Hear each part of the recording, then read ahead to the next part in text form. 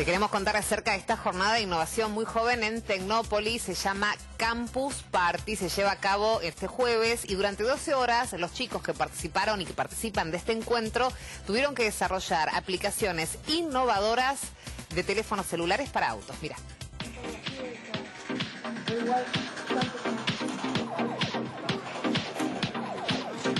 Desde 1997 existe Campus Party, un evento que une lo mejor de la innovación, la robótica, la programación y, por supuesto, muchas mentes brillantes. En Argentina llega por primera vez y por 5 días va a cambiar o intentar cambiar el mundo en el que vivimos. Estamos acá acompañando a Campus Party en su primer año en Argentina, un evento muy importante, precisamente desafiando a desarrolladores a que creen apps que sean de valor para los usuarios, que sean de valor para los que conducen, ¿no? Seguimos conociendo más tecnología de autos. Estamos con Scott Bernal, que es encargado mundial de aplicaciones para Ford. Scott, what are you finding here? What are you proposing people? What are you letting them do for the first time in Argentina?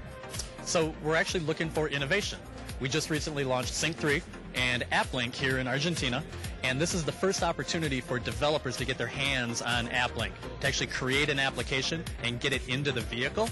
So we're here at Campus Party with the very first Campus Party in Argentina to uncover really cool ideas for app. Bueno, estamos adentro de un auto porque mucha de esta tecnología que se va probando, esta innovación, hay que justamente testearla, probarla.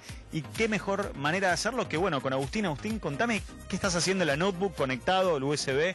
¿Qué pasa acá? Bueno, ahora estamos probando la aplicación que estamos desarrollando. Estamos haciendo una aplicación para Android que intenta ayudar a los conductores a ser mejores conductores. ¿Qué es lo que están intentando hacer? ¿Qué están programando? O sea, lo que nosotros propusimos es hacer que el viaje del conductor sea lo más seguro posible.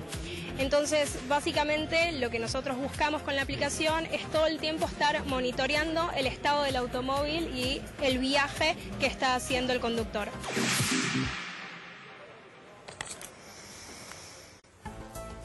Otro de los temas del día, te lo anticipamos.